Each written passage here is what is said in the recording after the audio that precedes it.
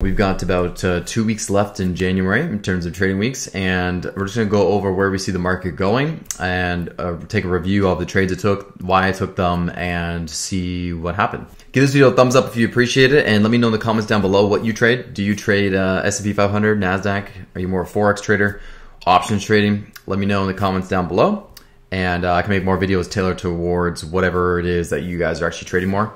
But we're going to dive into it. So like we said in the last video, we had a bullish bias. We still have the bull bias. We are continuing to push up on the daily. So this is ES1. This is just the futures. So S&P 500 is SPX. That's when you're trading through the regular market hours. And we have ES, which is futures. Basically, every 1 point that this moves, if you use our one regular futures contract, then it moves $50.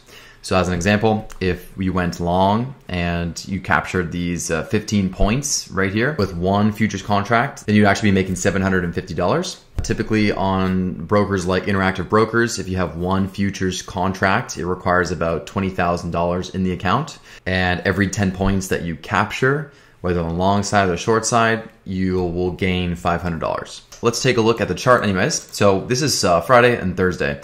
And we had pretty much bullish action after we got rejected on the Monday, January 9th, when we had a huge spike, got rejected, pushed up, made new highs, came into the 50% retracement. Looks like we're going to still target the 61.8. And me personally, I was expecting that. So I was just expecting we would come up to about the 618, 40-50 area, possibly get rejected, and then come down and make new lows, new recent lows below the 3,800 level. That's kind of my thought process, but I'm not going to trade that unless I see the opportunity actually play out, where we get a clear rejection and a clear market shift down after coming up to at least the 618 area. Since I still had the bull bias on the daily, I was able to capture some longs. We're just going to look over on Friday. Basically, Friday, this was an awesome trade for me. Since I still had the bull bias and we didn't get to the 618. In the morning, we had bad bank earnings, and that's what caused the market to sell off. Tesla had news overnight that they were cutting their cars, so sold off. Everything just kind of dragged down the S&P 500. So we had the sell-off in the pre-market. And once I saw that we had a confirmation on the 30-minute close, yeah, right here. So basically, here was 9 a.m., and I take most of my trades anywhere from 8:30 to 11:30 a.m.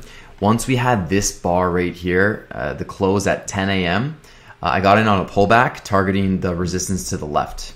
So I just personally found one of my strategies is if we have a clean sell-off to the left where there's not a lot of chop and consolidation, and we have a 30-minute strong high-volume bull market structure shift higher on a 30-minute, then I like to get in on a pullback with the target being resistance to the left if my daily bias is bullish, which it was. So this one was my easiest trade of the year so far. So I'll just show you basically, I got in at 39.77, and then the target was just below the wick. So my target was right at 4,000, and then my stop loss was below the current candle when it closed. So we had about a 2-to-1 R here. We managed to actually take 24 points on this trade. Obviously, it went higher than I expected. I personally didn't expect that we would actually go fully red to green on the day. I thought we may get rejected and then come down and take out these lows and sweep the lows down here. So that's why I had this rectangle down low, because I thought, hey, we could come all the way up to resistance to the left and then possibly sweep the lows next before making a new high.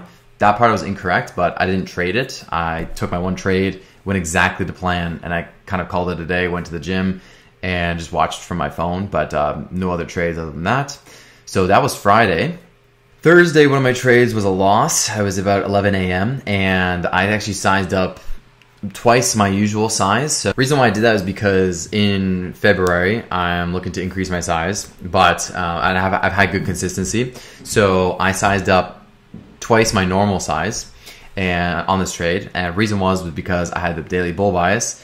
Problem was I was trading in chop. So we were clearly chopping to the left, but I had my daily bull bias. So once we came down, I saw we formed support and we pushed up, and then we pulled back, created support again, and we had this long green wick here to the left.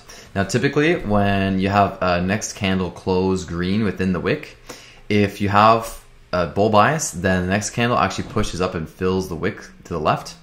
If it's a green candle close and you're using something like a 15, 30 minute or 1 hour, not so much on the lower time frames, but on higher time frames. If there is a wick and it goes with your bull bias, and you have that close in the next candle, and there's volume as well, it tends to push up and fill the wick. So I had a 1-to-1 set and I got stopped out. So luckily, it was only 5 points. That's also why I sized up, because I was very confident. I was very, very confident in this trade, but it didn't work out. So cut the loss there. And then I took another loss Thursday before that at about 9:30 a.m. Had the bull bias, and basically we spiked up, got rejected, came down, made support, and then came up. Problem I had here was we already swept liquidity to the high, and I personally thought, since I thought we would trade up to the 618 over on the overall daily and weekly time frame, I thought we would trade all the way up there and make new highs, but we already swept liquidity, and it was just a choppy trading day. So when we had this candle close in the 15-minute that was green, I thought that was my signal. Okay, perfect. Let me get in here, risk the low of the current candle, and target new highs. We got stopped out here, minus 13 points. So that was Thursday, 2 trades, both losses. Friday was a huge winner, and then I had one more trade on Tuesday. Tuesday, we took the long at around 11:30, and reason for this one was because came to the downside, swept liquidity to the downside, and we still had our bull bias. So once we came up, we saw we didn't sweep any liquidity to the upside, and then we pulled back, created support. That's when I got in around 11:30 a.m. here on this green candle, about 39.18, targeting new highs to the left. But I took profit just before, just in case that we rejected around the wicks to the left. So I ended up taking about 15 points here, and we did go ahead and make new highs, but I was out already before the new highs. So that was just me being a little bit more cautious. I could have kept runners and let it run, and it would have ran a little more, but that's okay. So green week overall. Had a better trading week this week than the previous week. Previous week was much more choppy. He had a few days of chop this week, but the trade on Friday really made my entire week. Let me know, how was your trading this week? Did you have any slip-ups? Did you follow your trading plan? Did you slip up and kind of throw risk management out the window, move your stops? Let me know in the comments below your frustrations.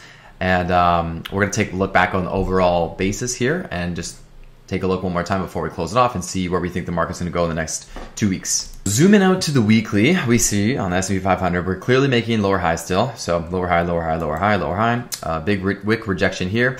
So my whole thought process, ever since we had this wick rejection, I just drew a fib from the high to the low.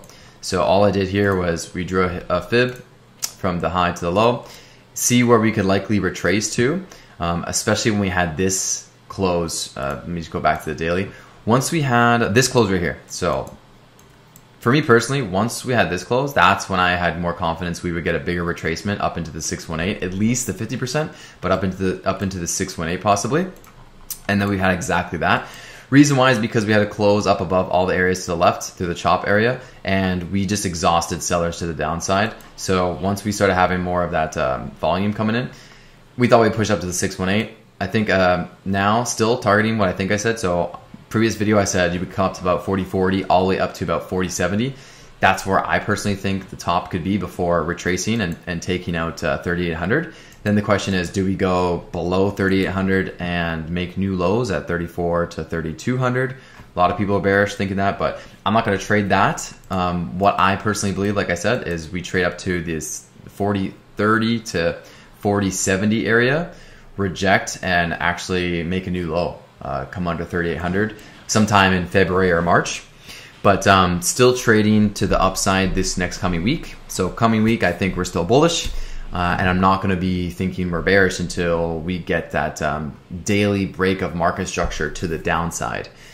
So we'll just keep an eye on it this week, and then I'll give you an update again on the market next weekend, and we'll see where we're at the end of Friday, January 19th. Thanks so much for watching. Give this video a thumbs up if you appreciate it. Subscribe for more videos just like this, and I'll see you in the next one.